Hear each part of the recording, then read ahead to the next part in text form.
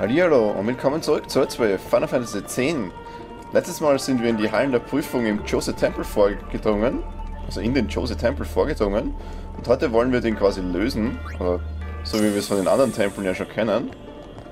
Dazu nehmen wir zuerst mal die zwei Djose-Spheroiden hier aus den Löchern raus und setzen sie in die Tür ein und die geht dann hoffentlich auf. Sehr gut. Wie gesagt, ihr dürft immer noch raten, welche Art von Bestia wir hier bekommen werden. Dürfte nicht mehr allzu schwierig sein.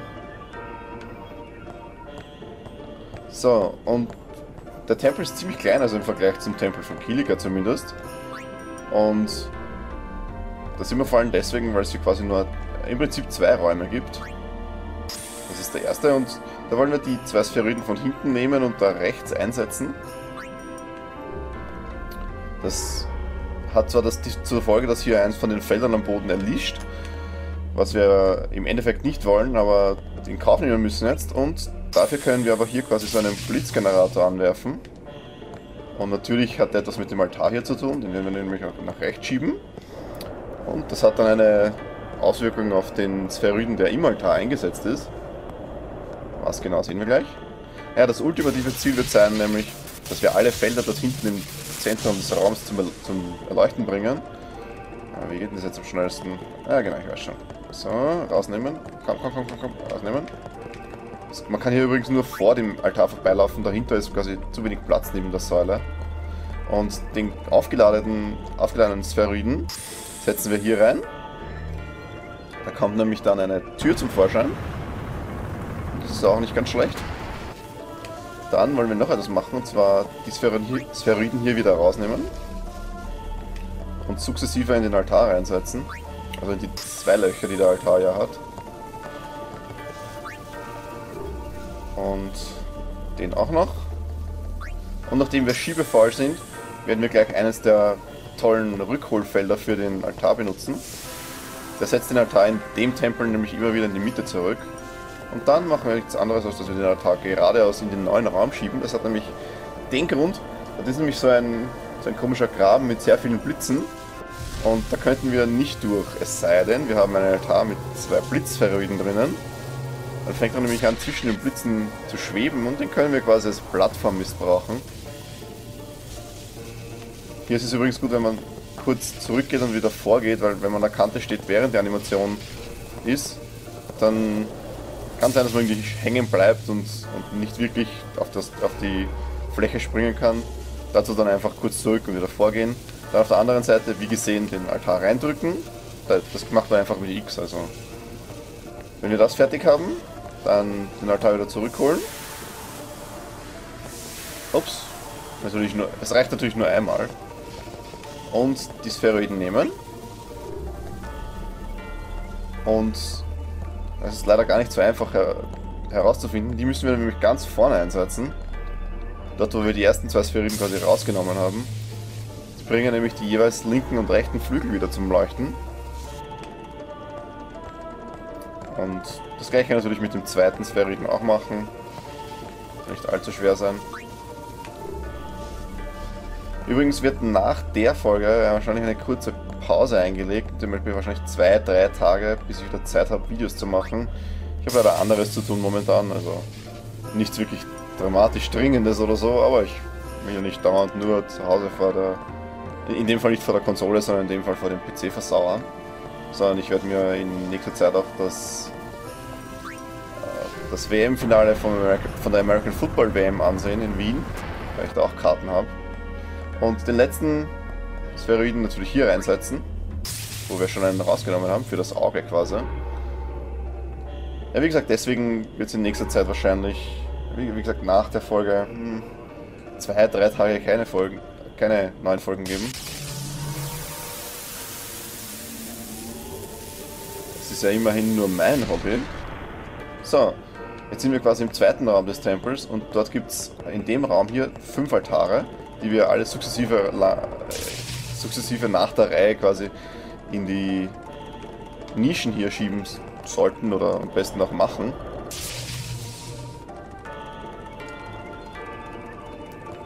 Und wenn wir dann alle in den Nischen reingeschoben haben, dann passiert auch hoffentlich etwas, nachdem dann hoffentlich genug Strom da ist.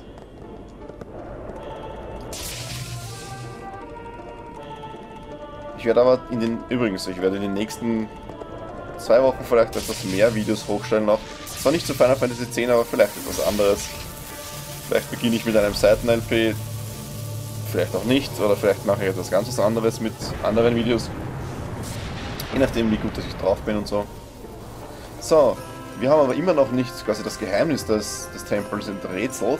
Deswegen gehen wir hier mal wieder runter, weil es gibt ja in jedem Tempel quasi noch so ein Geheimfach, wo wir ein Item bekommen können, das wir auch in jedem Tempel, wie gesagt, ziemlich dringend holen sollten. Und in dem Fall ist es, nachdem wir oben die 5 Altare reingeschoben haben, kann man hier das Symbol berühren und dann gehen wir rein und bekommen einen neuen Spheroiden, und zwar den Spheroiden Fraktura. Wo setzt man den ein? Natürlich oben wieder. Und zwar in den neuen Altar, der aufgetaucht ist. Und dann sollten wir eigentlich die Geheimlade öffnen können. Sehr schön. Was ist da drinnen eigentlich? Ich weiß gar nicht mehr. Nichts Wichtiges auf jeden Fall. Ich glaube ein Spheroid oder so. Ja, ein Magie-Spheroid. Ist nicht so arg wichtig, aber wie gesagt, die geheimen Items brauchen wir deswegen, um später etwas freizuschalten. Nicht mit den Items, aber weil wir sie überhaupt haben, also... Stop pacing around. Be calm and wait. Okay, okay. You should try to settle down. Yuna will be blamed if anything happens. Naja, ist ja nicht so schlimm, oder?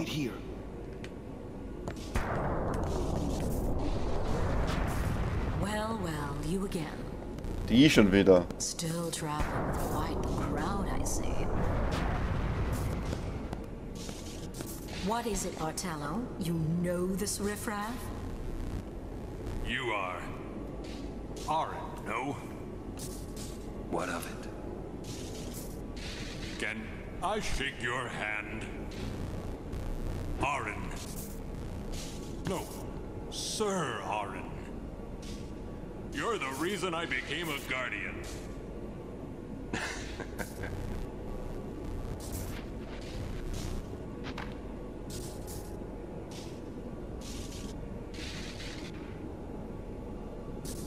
Thank you, sir. This means so much to me. Calling the personal guardian of Lord Braska riffraff? And you call yourself a summoner? Bartello, enough! Get back here. Hang in there, buddy. Eh?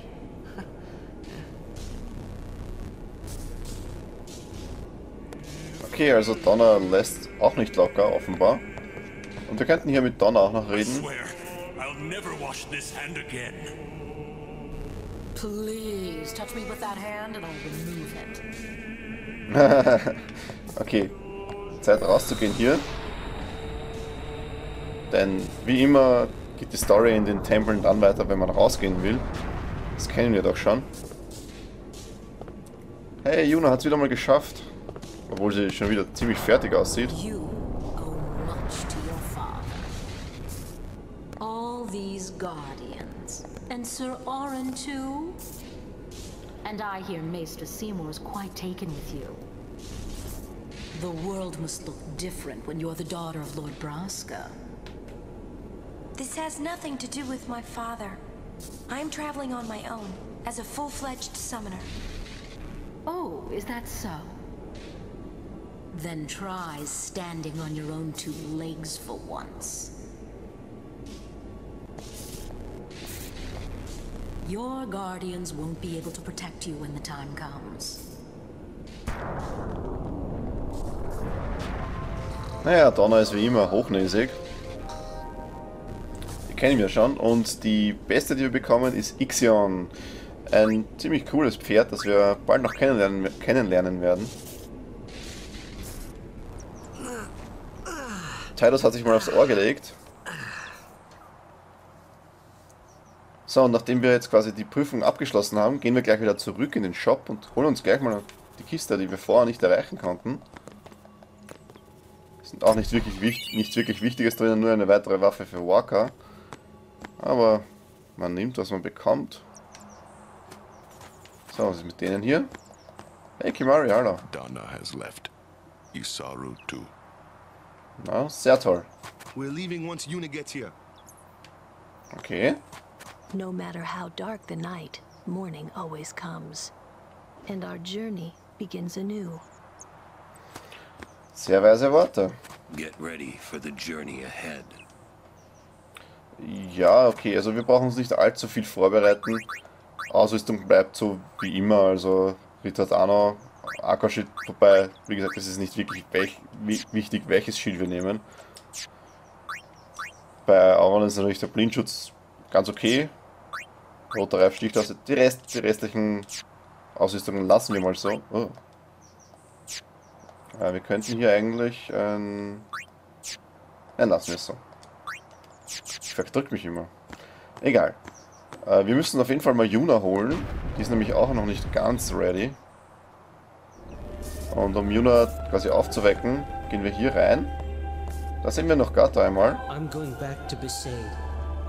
With Luzu gone. Yeah. It'd be hard fighting alone, wouldn't it? Most of the other Crusaders have already left. I'll go soon. Okay, Amagata. Scheint ja sehr zerstört zu sein.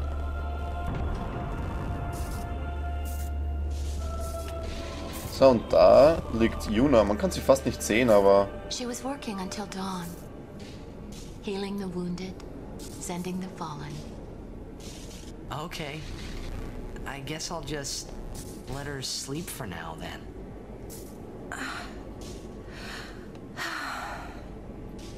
Ah. Morning. What? Morning? Don't worry. But it's morning. I'm so sorry.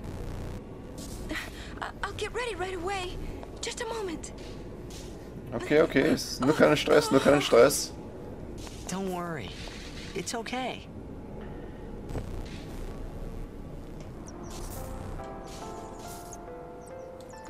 So, und dann gehen wir noch da kurz vor und dann kommt Yuna raus und... Ja. Oh, sleepyhead. Sorry, I'm so sorry. Please forgive me. Really, there's no rush. Here, your hair. A summoner with bad hair. What's the world coming to? You could have woken me up. We called to you, but with all that snoring. What is it today? Everyone's picking on me.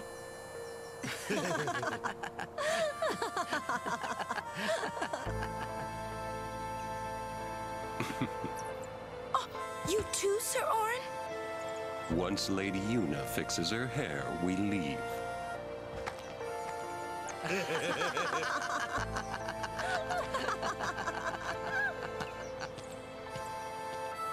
I hadn't really laughed like that in a long time. It was only later that I realized.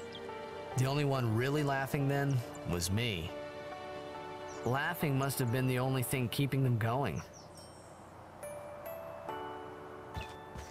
Okay, und warum er der Einzige ist, der gelacht hat, das erfahren wir noch längere Zeit nicht. Wir könnten jetzt hier speichern, was ich auch machen werde. Sphero-Level gibt es natürlich keine aufzubauen und wo wir das nächste Mal hin müssen, Lulu hat es ja eigentlich schon gesagt, irgendwann in den letzten paar Folgen. Wer sich erinnern kann, gut, wer nicht, der muss nächstes Mal zusehen. Und wie es dort aussieht, welche Monster wir auf dem Weg treffen und was unsere neue Bestie alles kann, das und viel mehr sehen wir nächstes Mal, wenn es da heißt Let's Play Final Fantasy X. Und bis dahin wünsche ich euch wie immer viel Spaß.